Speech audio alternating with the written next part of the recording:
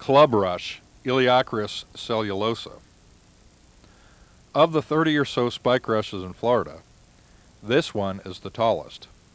It can grow to cover substantial areas and occurs throughout the state. Club rush grows to about 4 feet tall, usually in very shallow water. However, here they are growing in about 3 feet of water. The stems grow in clumps from stout rhizomes. The stems are about 1/4 inch in diameter.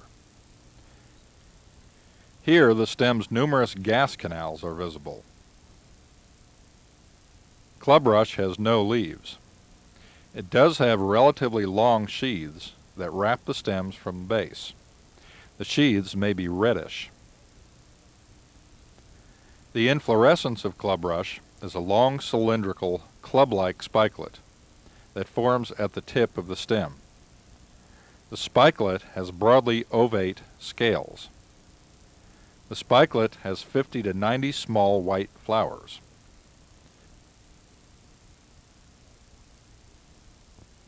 This species of spike rush is one of the largest, up to 4 feet tall and about 1/4 inch in diameter.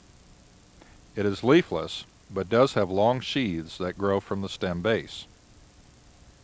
The inflorescence is a single large club-like spikelet at the stem tip. The spikelet has 50 to 90 small white flowers.